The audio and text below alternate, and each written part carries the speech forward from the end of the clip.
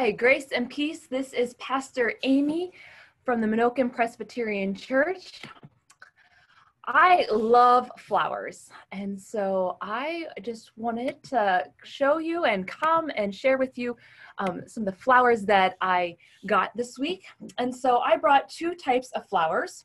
One is these beautiful yellow ones, but they're cut flowers, and so I'll need to put them in a vase with some water. And also I bought this also yellow potted plant. It's in some dirt, right? So they're both yellow flowers and they're both beautiful, but one of them will last longer than the other and will hold up in better condition under better weather, under the heat and rain and wind. So do you know which one I'm talking about?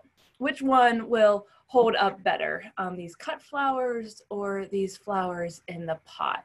Which one do you think will last longer? If you said the one that is in the pot will last longer, you are right. And do you know why? Do you think you know why? Why does it last longer? That's right, because it has roots. It has roots down here in the pot. And it'll last longer because it has roots and it is rooted. The cut flowers will only last a few days because they have been cut off from their roots. They have no roots, right? They're just, they need to be in water to last, and they won't last as long as the ones that are in a plant and rooted in the soil.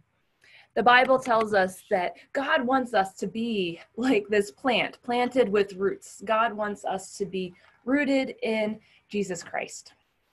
Now, I don't know about you, but I don't have any roots. We're not talking about actual roots. We don't really have any roots that are coming off of our feet, right? Our moms probably wouldn't be too happy about all the dirt we would drag into the house, right? We don't have actual roots.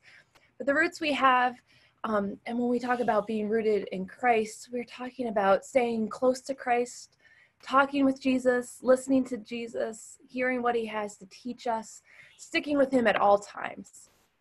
And Christ gives us these roots, roots of love, so that we can stick close to him. You know, because without love, we are cut off, just kind of like the flowers that are cut off and will wilt and die after a few days. But with Christ's love, we are like the potted plant. It keeps on living and growing just as God wants us to be, because we are rooted in Christ.